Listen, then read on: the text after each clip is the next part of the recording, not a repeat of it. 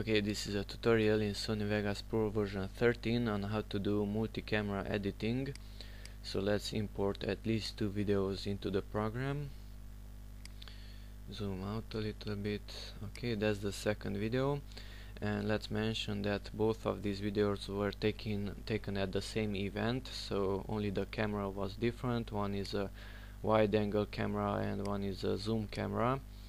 Okay, so let's drag one of these videos below the other. Let's move the sound also down, drag it under the first video.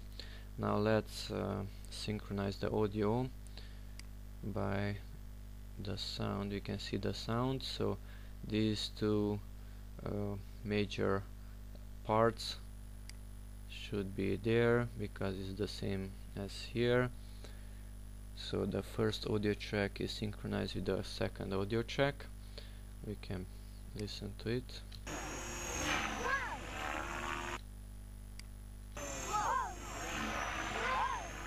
Something like that. So the audio is synchronized. Now let's select the first video track and hold down the Ctrl key and select the second video track.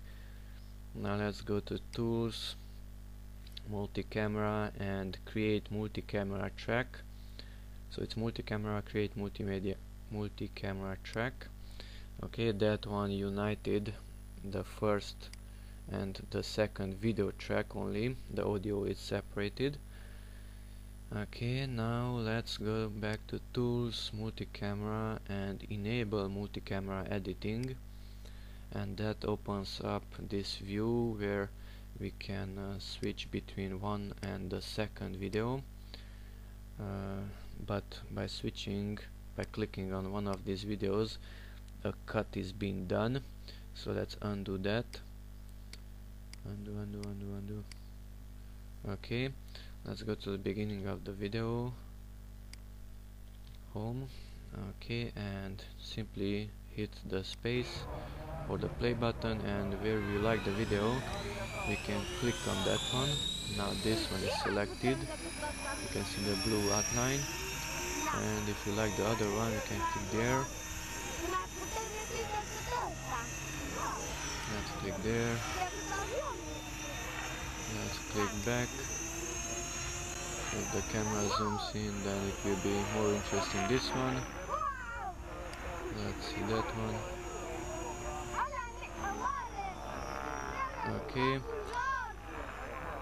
click to the left or to the right. Let's stop it, and now let's disable that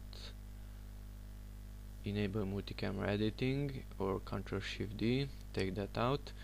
Now we can see only one video, and here are the cuts that were made. Just preview it. Now the first video is being shown, now the second video is being shown, and it's constantly alternating. Now this is the wide camera view. We click the other video and then it turned to the zoomed in view. Now the wide camera view again, and so on. Okay, if you want to make more selections, just press Ctrl, Shift and D and you can select it. Here you can see even the selection, how it was done. Okay, that's it for this tutorial. Thanks for watching, and bye bye.